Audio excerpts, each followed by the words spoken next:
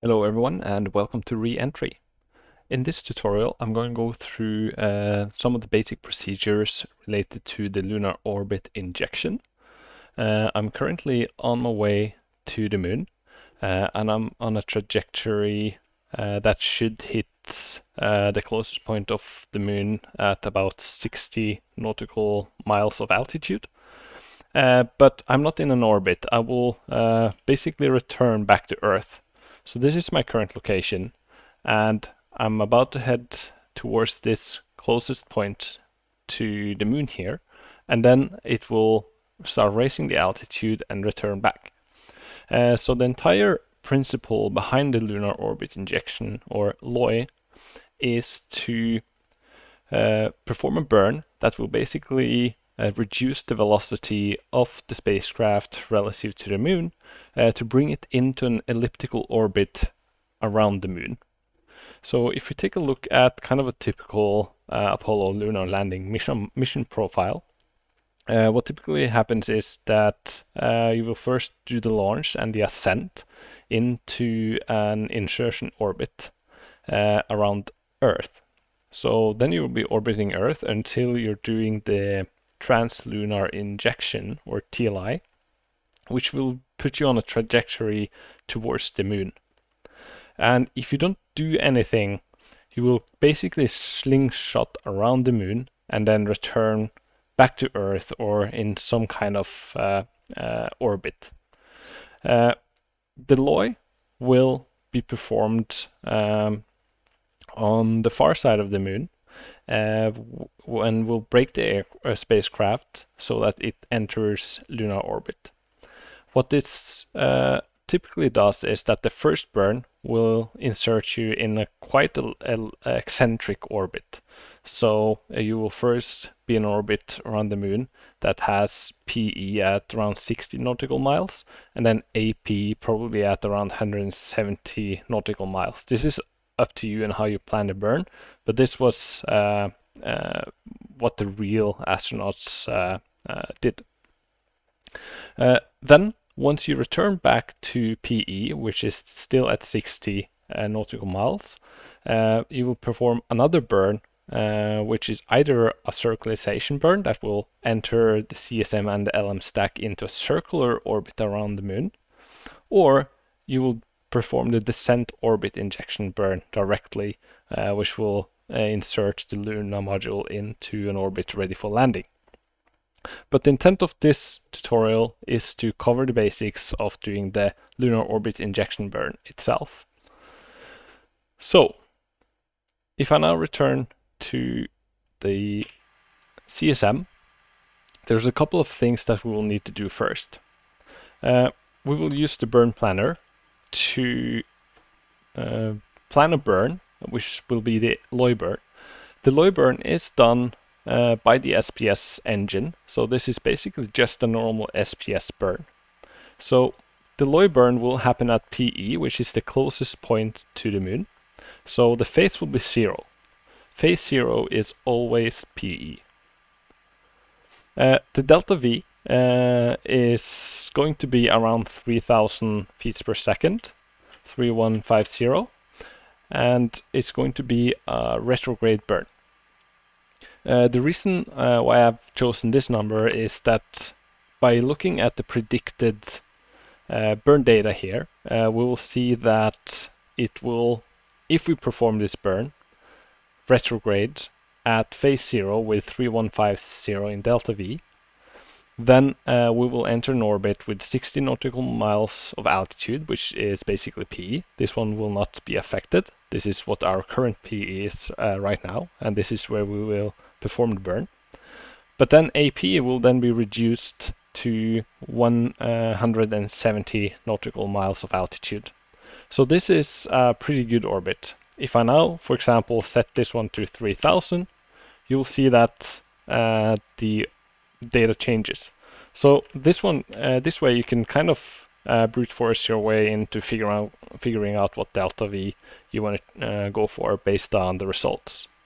Another way is to, of course, do this in a live session with a real player mission controller who will do these calculations for you down on ground and then uplink it to you either through the AGC or by uploading or providing you with the pads. Anyways, so once we have our data, we can hit request, and mission control will then let me know that we have a burn scheduled for 69 hours of mission elapsed time, 14 minutes and 22 seconds, with a delta V of 3,150 feet per second retrograde. The next thing that we will need to do is to set this craft up for the burn. So this is typically done by using program 30 on the AGC. So the general procedure for doing a LOI is to do the burn planning as we did now, and then we will be using P30 to set up for the burn.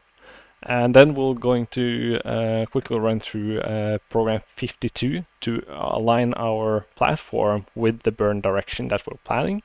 And then we'll use P40 to actually execute the burn itself. So let's get started. Program 30 is the external delta V program. And by external, it means that we have received the data from somewhere else and we can insert it into the computer. For example, the burn planner or a mission controller will be able to provide you with this external data. So P30 is all about setting everything up for the burn parameters. So on the AGC, I'm going to run verb 37 enter 30 to get started. So the first thing that we'll see is the time of ignition. This is the ground elapsed time of ignition, which is TIG. The first register is hour, and then we have minutes on R2, and then seconds on R3. And if we take a look at this, this resembles the exact same numbers that mission control communicated to us, but you can of course use verb 21, 22, 23, or even 25 to modify these if you want to. Okay, we're going to hit proceed. If we take a look at the program, proceed. The next thing is our delta V, and this is in local vertical coordinates. So basically, at the time of ignition, in the local vertical coordinates, this is the direction of the burn. And if we take a look at this now, you can see that mostly the burn is on the Z-axis, which is basically on our forward axis. It's minus because we're going to do a retrograde burn, but we're also having a little bit of a burn direction that's slightly tilted relative to our local vertical. This basically means that this burn isn't going to be 100% retrograde, because the burn itself will take about 5 to 6 minutes. So we'll need to start the burn early relative to PE. So we're going to start the burn a little bit before PE. And then at PE, we should be at 0, 0, 0 in attitude if we're thinking about the local vertical. So basically, this means that we're going to have a slight tilt to our spacecraft once the burn starts, and then we'll perform the burn for about 5 to 6 minutes, and then we're going to end up with another angle. So we'll take a look at how that looks later once we're ready for the burn. Then we can just hit Pro. If we don't want to change this, of course you can. And it will then give us a prediction of our new orbit based on this data. And I'm going to hit proceed, and it's going to spend a little bit of time calculating this. And we'll now seeing that we have a prediction of our entry. And then we have the time left until the burn, which is 15 minutes. So right now I'm just going to time scale up to about 10 minutes left to get ready for the other things that we need to set up in the craft. So I'm going to hit proceed now to end the program, and I'm going to verify that my ordeal is set to inertial, and this can be off. It doesn't really matter as long as I'm on inertial. So the ordeal is fine. It's very important that you don't run program 52 if your FDI is set to orbital rate. This will kind of just make everything redundant. So keep this in inertial because it's the inertial platform that we want to use. So now that we're ready for our burn, we need to get into the proper attitude. So I'm going to hit warp 37, enter 52. This is basically program 52, and this will allow us to do a couple of things. It's a very complicated set of instructions for program 52, but it does a lot of things. So if I now open up program 52 under guidance and navigation alignments, you can see that program 52, this is quick tutorial, and then this one is the checklist itself. And you can see that it's quite lengthy. But the thing with program 52 is that it has a lot of different options. It has 4 options, in fact. So if we now scroll down, we have the options, which is 1. This is the preferred direction. It will align the IMUs with the burn direction that we planned in program 30. Option 2 is nominal. This will align us with the local vertical at a specific time. The next one is to realign the gyros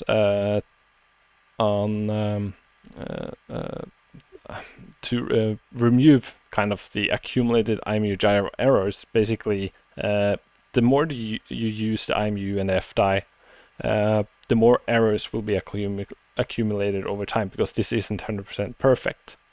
So option 3 can then be used to remove this gyro drift that happens over time. This is important to do a couple of times during coasting and before critical burns. And then lastly, option 4 is the landing site. This will align it to location on the planet, such as, for example, when you're doing lunar landing, the Lunar Module will align its IMUs with the landing site. If you're interested in learning more about RefsMath and Program 52 itself, I have a dedicated tutorial on how that works. The only thing that we're interested in right now is to run option 1. So the first thing we did was to run verb 3752 to enter the program. And then we're going to do option 1, which means that we're going to run verb 22, enter. And I'm going to set this to option 1, enter, and proceed. And if we now have selected option 1, we need to go to step 5. So now I'm going to scroll all the way down to step 5. This basically shows me the angles that we will change the attitude with. I'm going to hit Pro. Let me move this a little bit. I'm going to hit Pro and take a look at the FDI now. It will snap into a new location. Once this is done, we have exited program 52. So that's all there is to that. It's quite simple. Usually you can do this before every SPS burn that you want to do. This means that our IMU is now aligned with the burn direction, which is a retrograde burn. If we now align our spacecraft with 0, 0, 0 on this FDI, it means that we're now on the looking into the burn direction that we wanted to do. So if I now go and check, I think it's this. You can see that this will point us in a retrograde burn. This happened during the SPS burn planner. So this is something that we will need to change. But we're going to just do that in program 40, I mean. So the next and last step before ignition is to do the program 40, which will set us up for the burn, get into the correct attitude, arm the SPS, and execute the burn itself. So now I'm going to run verb 37, enter, and 40, enter. First, we will need to set our attitude, and because our IMUs is perfectly aligned with the burn direction, we will need to set this all to 0. So I'm going to start by doing warp 22 and set this to 0 degrees, and then warp 23 and set this to 0 degrees. Okay. And then I'm going to hit proceed and proceed with the auto maneuver. Now we're going to slowly move towards the burn direction. What I'm going to do now is to help it a little bit. If I set this to auto, it will start to maneuver. But since I've direct enabled as well, I will be able to kind of help the autopilot a little bit. This will of course spend more fuel on the RCS, so if you have the time, feel free to just wait. By setting this to auto, you can see that the auto maneuver is now starting.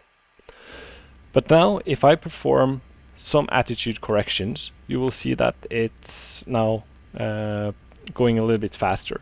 So I'm going to just do this for the sake of this tutorial and for the sake of time. And we want to head to 0, 0, 0 basically.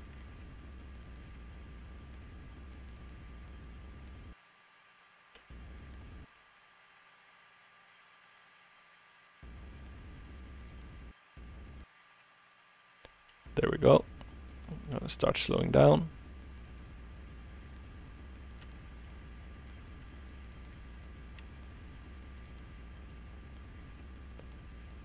There we go. And then this is fine. Okay. Now let's arm the SPS. It's quite simple. You just set the delta V thrust to normal. I'm going to arm both of them, A and B, to make sure that nothing will prevent our engine from igniting. And you can of course operate the engine itself here. You can see the fuel levels and things like that. And everything is in balance, so we should be good to go. Alright, I'm going to hit Pro. We can see that we're now 2 minutes away from the burn. And I'm going to time scale a little bit until about 1 minute. There we go. The other thing I'm going to do is to just move the sun a little bit so you can see what's going on. I think maybe even 180. There we go. So now you can see that we're in a retrograde direction.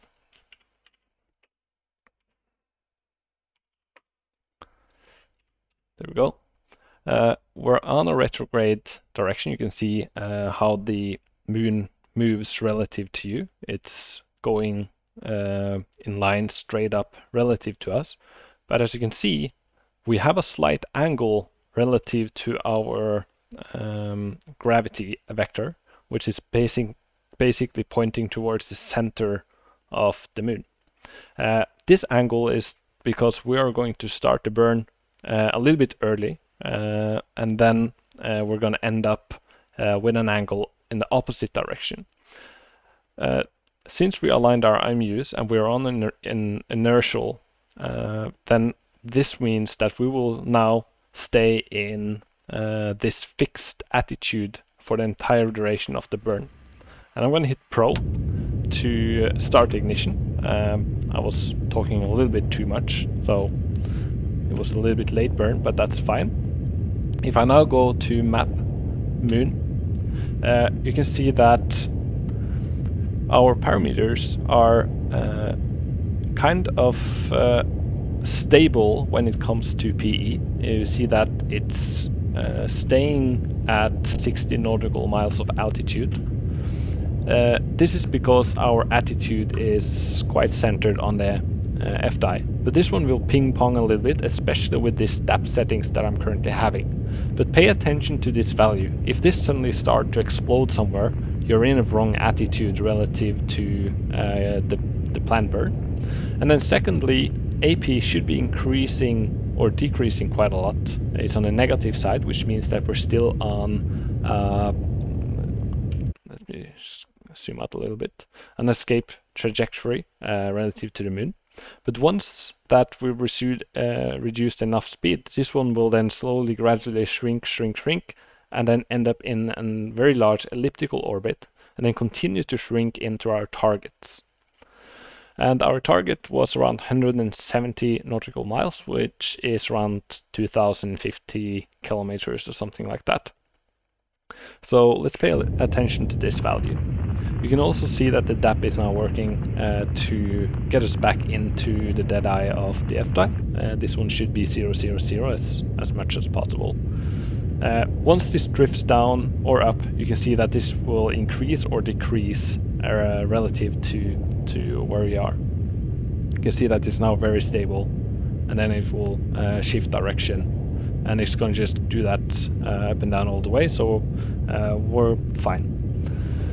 The thing here is that it doesn't need to be 100% precise when it comes to this first burn, because we can always correct things when we're doing the circularization burn or the DOI burn. It doesn't really matter if you're a kilometer off here and there. This burn will of course now last for about 5 to 6 minutes depending on the delta V. We're also having the Lunar Module attached to us, as you can see. This will add extra weight, so the burn is a bit longer in a lunar landing profile versus the Apollo 8 profile, for example, where only the CSM made it to the moon without the LEM.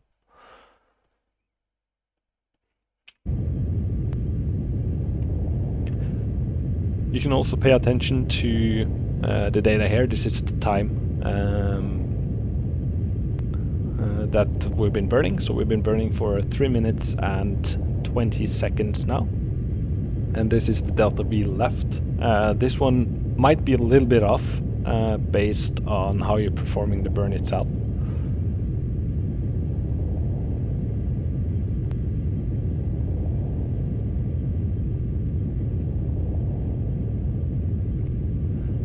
So to sum up, what we've done now is to first use the SPS burn planner to plan a retrograde burn at PE, which is basically phase 0, with a delta V of 3150. This will of course be different based on what parameters you chose for the TLI burn, what your insertion altitude for a moon is, and stuff like that. But of course you can just play around with the tool to get into an orbit that you like. Then we used program 30 to set up for the burn. Then we used program 52 to align our IMU, or the attitude, the inertial attitude of the spacecraft, with the planned burn direction that we did in program 30. And then once that was done, we used P40 to execute the burn itself. We set the attitude to 000 because this is going to be the relative burn angle based on our IMU. We wanted to basically look into the center of the burn direction, and this is what it's now trying to maintain during this entire burn.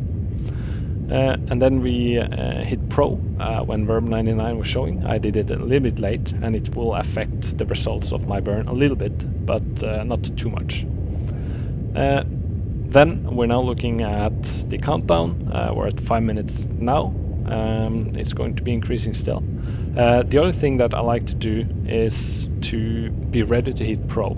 So once I see that there is something strange going on with these values, PE suddenly starts to increase a lot, or we're now getting into for example, an altitude that's below the surface of the moon, which will make us, collide with the surface of the moon. It's important to react quickly, and you can hit Pro here to basically tell the AGC that you're now done with the burn, and you abort it basically.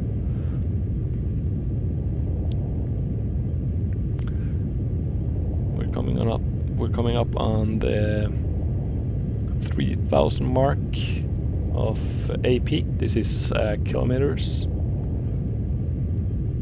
from, or the radius basically in kilometers.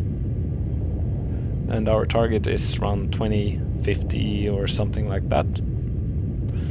You can see that PE is still very stable, but I'm pretty sure that it's going to increase a little bit towards the end of the burn because of our late ignition. So I'm going to be ready to just hit Pro here.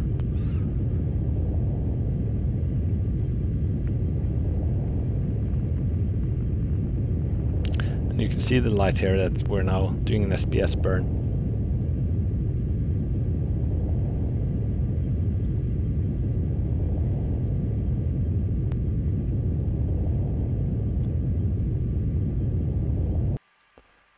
Alright, and insertion.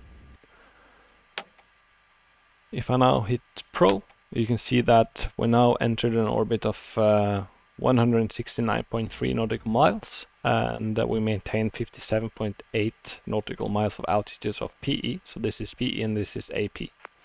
And I would say this was a pretty okay burn.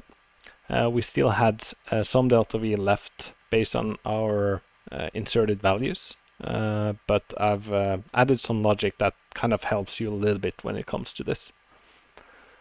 I'm gonna hit Pro, and we're done with the LOI burn basically. So if I now go to the orbit view, you can see that we're now in a pretty nice orbit around the moon, with PE at 60 nautical miles of altitude, and then AP, which is here, and then AP at 170 nautical miles of altitude.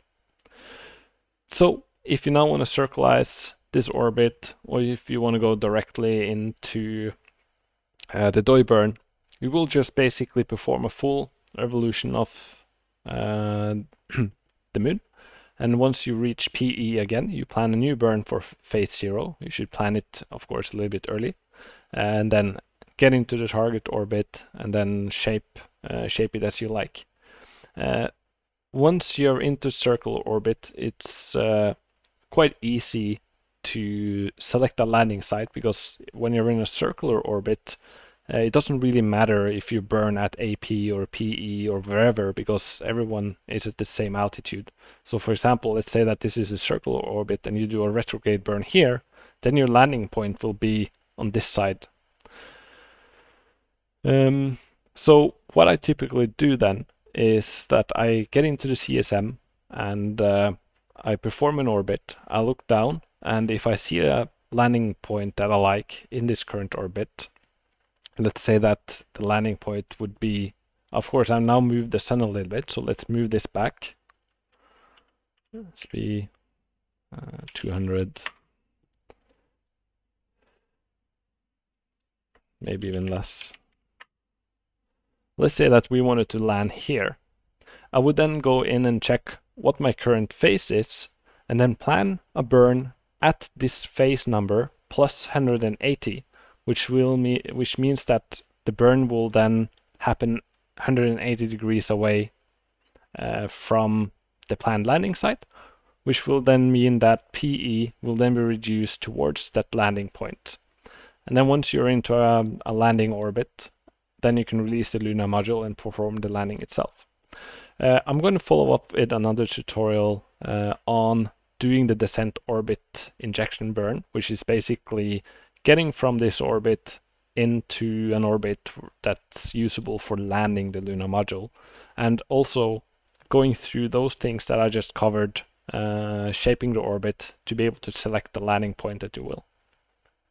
But with that, thank you for paying attention, and I hope that this helped you. If you have questions, please reach out, and if you like this video, please like and subscribe. So thanks everyone.